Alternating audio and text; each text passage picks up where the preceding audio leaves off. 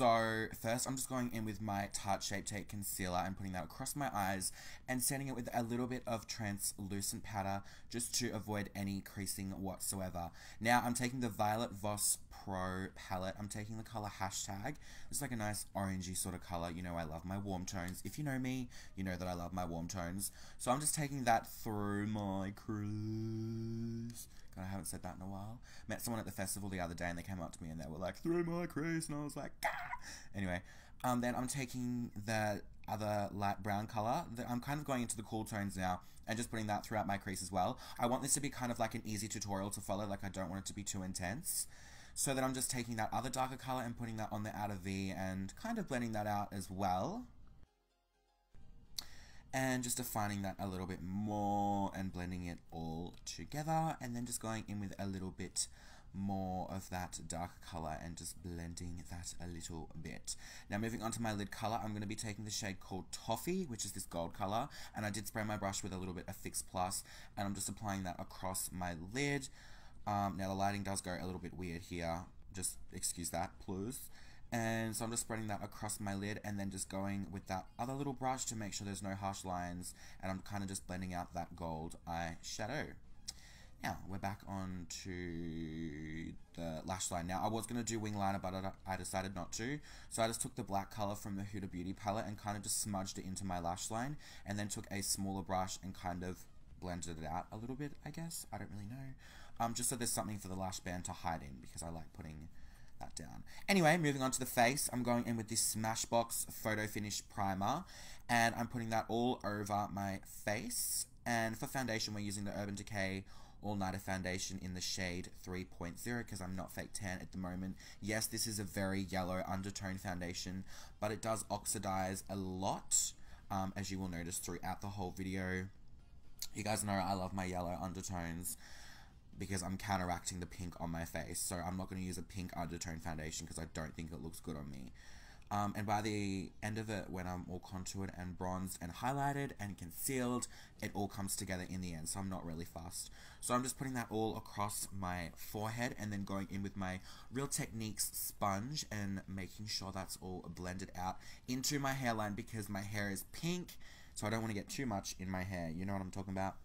Now, going back in with the Tarte Shape Tape Concealer in the shade Light, I'm just putting that on my nose bridge, my forehead, my cupid's bow, and my chin, just to conceal a little bit more and bring some light back to the face, if you know what I'm saying.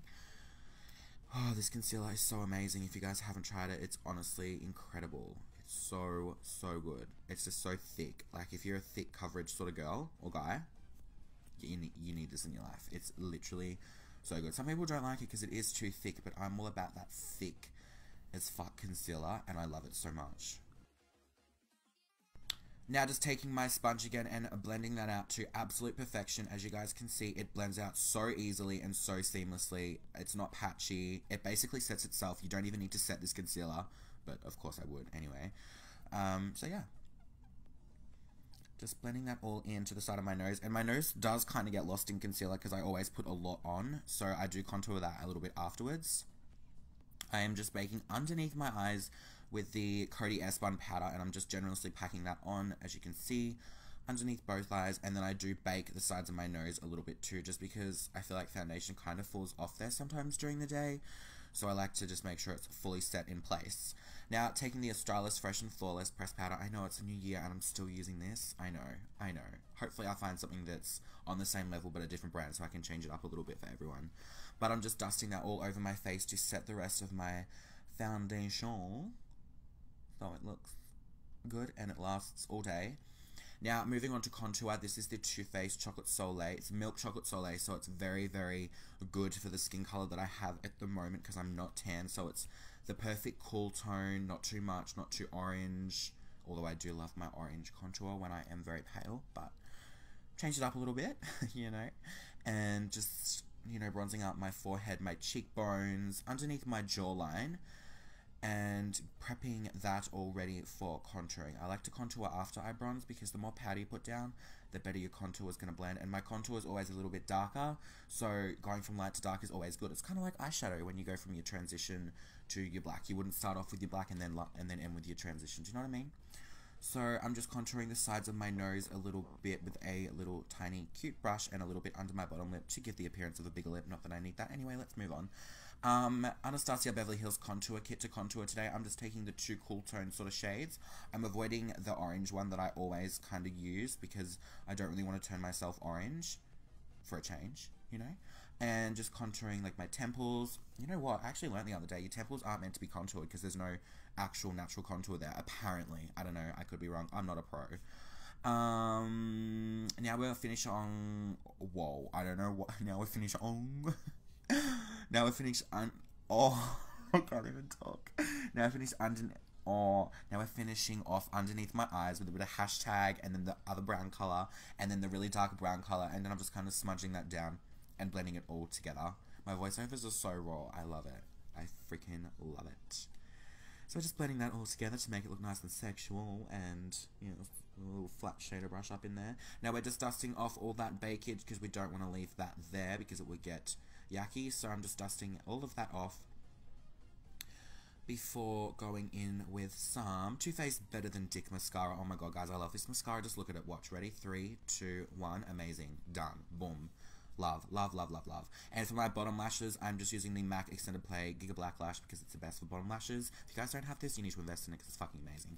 Okay, moving on to lashes. These are the Huda Beauty in the style Sasha number 11. And yep, the lighting was a little bit fucked up there, and it all worked out in the end. So I'm just sticking that eyelash on with the House of Lashes Black Lash Glue, and I obviously got it there. So what I like to do is I just wait until it dries, and then I just scratch it off with a spoolie, because that's the best way to do it.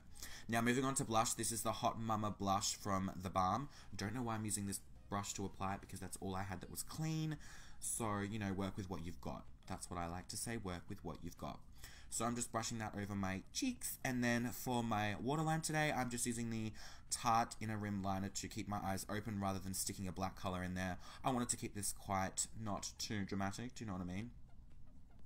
So I'm just putting that in there, and now for my highlight, this is Jeffree Star Ice Cold, but before that I'm fixing my face with a little bit of Fix Plus. Okay, Michael, not a problem. And I'm kind of just blending that in now. This is probably a little bit too light looking over this footage for me with this skin color. I should have gone for a more champagne-y color, but, you know, you learn as you go. I'm not a pro. I'm self-taught for anyone who's asking, so I'm not, you know, the best. Do you know what I mean? Like, I don't really know my shit all that well. I just kind of slap it on and hope for the best. And then I'm putting that on the inner corners of my eyes, my nose bridge, Cupid's Blow. Cupid's Blow. Okay, that's it. Cupid's Blow. That's a new one. Thank you so much. Let's leave that in the comments.